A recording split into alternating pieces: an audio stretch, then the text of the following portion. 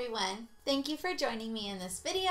Today I'm finally going to go over all the patterns that I've used in this last year and give you a review on each one that I've done. So it's just a little more of an in-depth look at each of the patterns that I didn't happen to mention in the videos that I was making them in. I just had a baby in February and I made a few patterns where I couldn't actually try them on. Obviously they would not have fit me, so I had to wait until recently to where I can finally get back into them and see how they actually fit in general when I try them on compared to how they looked on the mannequin. So I'm just gonna jump right in and we'll start because I have quite a few that I actually did make in this past year. So the first one I want to talk about is the Buzz Lightyear dress that I made with the Simplicity 8237. When I tried this on, I loved it as much as I knew I would when I made it, and I finished it and I wanted to hop right into it and I couldn't. I can't remember anything being too confusing. It was a pretty straightforward pattern. There is a ton of fabric in this dress and it is a little bit heavy. And especially with all the ruffles and the gallows in the skirt, I really didn't feel the need to add a petticoat to it, especially how the pattern does say to add like crinoline or something underneath from what I remember. It really didn't need it. It fit pretty well. The size was perfect. It fit me great everywhere for my body. And I loved it. I can't wait to wear this. Maybe I'll wear it for Halloween, for a different event. I know Halloween's my favorite holiday, so I have like a million ideas I want to do this year. But if you sew a lot, you know that it does take quite a bit of time to make something. So I'm glad I have these extra outfits and costumes on hand now, so I have something fun to wear at each different little event that happens during Halloween time. But love the pattern, great pattern. I have no complaints about it.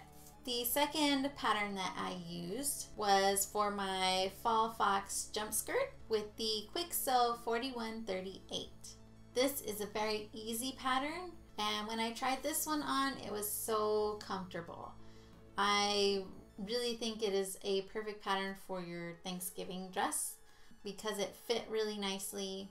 I love how flowy this skirt was. I love that it just has the open top so I can put like a nice stretchy t-shirt underneath. That way when I eat a ton of food during Thanksgiving, you don't have to worry about feeling like a stuffed sausage pretty much, because that's the worst, especially when you want to eat more and your pants don't fit. And I tried it on and I liked it actually without the petticoat on this one as well. I did put a petticoat to show the fullness of the skirt, but it really doesn't need it. It actually looks really nice and elegant, just worn casually. Actually, that A-line petticoat pattern that I hauled in my haul video that I just posted, that might look kind of nice underneath it if you have that pattern, especially if you want just a little more flair to it. But for me personally, I liked it just as it was. But once again, it was an easy pattern. I liked how it was quick to sew up. So for that one, I definitely recommend that pattern. Then I ended up making a reversible World of Warcraft apron with the Butterick 4585. This one I do not have to show you guys. It was given away, but the person absolutely loved it. And it's just a basic general apron pattern. There wasn't anything too difficult about it at all for the pattern itself. But if you are adding all the filigree and all the little details from the logo, that part itself might be a little difficult if you're cutting it out and whatnot, and you don't have the die cut machine to use to cut it out. But the pattern itself was very easy. So if you're a beginner, that's a really good beginner project to do just on its own, just doing the apron by itself. And in the video I made, I technically kind of made it like I was adding a lining to it. So that's a good way to learn how to do that as well if you're also a beginner and you've never lined anything before. So that's a good one to practice on. So it is an older pattern, but definitely it was great. Loved it. Recommend it. Then I ended up making my Lolita dress with the McCall's 6800. And it was my Atelier Boz inspired Lolita dress. Now one I really wish I was able to try on while I was making it, especially with that collar piece that I had kind of made up myself. And once I tried it on, just how I figured, I wish I put the waist ties a little bit higher so they went more at my waist and not so low, because I do have a little bit of a high natural waist. Not too high, but a little bit. And I did wish I put an interfacing into the collar itself to make it a little more stiff, because once I had it actually on me, it was a little too flimsy. So next time I would definitely go back and add some interfacing there. And it did need to be adjusted just a little bit. The bottom black border that I had on the dress as well, it did sit a little funny once I had it on, mainly because the bottom of the skirt is cut into a curve and I cut out a rectangular strip, so it was matching a straight edge to a curved edge, which made it lay a little bit funny. So if anything, what you could do is just add length to the bottom of the coat skirt piece portion and add the width of the strip with a little bit of seam allowance, of course, and cut that out, and then cut off that strip off the bottom, and then cut out your pieces with that strip, like so. And then I think that would lay a lot better. Hopefully that makes sense. So like I said, if you're going to replicate the one that I made in the video using the pattern that I had posted in the link below that video, definitely cut it out, try it on your neck, and make sure it sits right on you in paper form first, and then maybe cut it out in like a muslin or like scrap fabric, and then try it again with a little bit of interfacing, so that you know that for sure if it really fits good around your neck. But since I wasn't using thicker fabrics too, that did alter the fit a little bit. So if you are trying to replicate how I did in my video by making it into a dress, make sure you try and do a mock-up beforehand with scrap fabric or anything else to see how it actually fits you to adjust, because this pattern was made for thicker fabrics. It just needed a few more tweaks, but I couldn't tell just because I couldn't actually put it on at the time. Especially that one had a very cinched waist, and I did not have a very cinched waist at that time. I was full on belly. But besides all the tweaks and everything, I think if I just did the basic pattern, it would have been very easy to put together. It wasn't too hard of a coat to make, but I like the pattern. I would definitely use it again for sure. Maybe next time actually making a coat with it. Then there was the new Steampunk Lolita blouse that I made using the McCall's 7071, which I actually have right here behind me. And I love this blouse. I was definitely pleasantly surprised with how this blouse came out with the fit itself. I just loved how it fit me. It was a perfect fit. It fit like a glove, but not too tight, not too loose. It had a great length to the shirt itself, because I don't like shirts that are too short, and at the same time I don't want them too long because then I look too frumpy. But this was such a perfect fit blouse. It kind of reminded me just how the fit was with the Simplicity 8444 going along with the fit, because I really like the way that one fit as well. But it was really easy to sew up.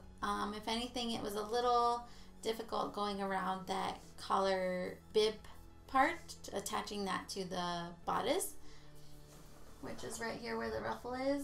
It was just a little difficult with those corners, but other than that, it was very easy to sew up, very quick, and I'm happy with how it came out. Then to finish off with the rest of the dress that I made, the jacket was also the McCall's 7071, and although I didn't add the collar on it, the jacket itself wasn't too bad. I like the fit of the sleeves. It was a bit baggy on the actual top of the jacket part, and then the waistband was pretty tight once I finally got to put it on. So I definitely needed to do adjusting there, because you can see when I turn around it does droop and like get a little baggy in the back. So as far as the top part, it needs a smaller size, but the waistband fit me almost tight. So that was just an adjustment that I would have had to make on my part if I tried it on before I made it. But otherwise, the gathers and tailcoat in the back were really nice. I like the way that complemented the whole thing together. And then last to go with this dress was the Simplicity 2207 for the dress. And this dress I liked a lot. The only thing I would definitely change next time is the waistband. I didn't like how it really fit. It looked pretty, but it was very confusing to put together. Somehow I messed up the sides of the skirt at the top. They were too long, so I don't know why it didn't match up perfectly with the waistband, but I trimmed them off and everything was fine otherwise. It didn't affect anything. And then I just think if you're going to do that method, definitely with the elastic, cut it maybe another inch or so that it's a little more snug, because it feels like it just fits. It doesn't feel like it's gonna hold on for very long. if I start to move a lot or anything, or I'm walking a lot, I feel like it'll start to go down. And then once that elastic maybe starts to wear in a little bit, it might not hold up very well. So I would definitely cut off some of that length of the elastic, just so it gives a more snug fit to the skirt waistband, since the skirt is a little bit heavy for that amount of elastic.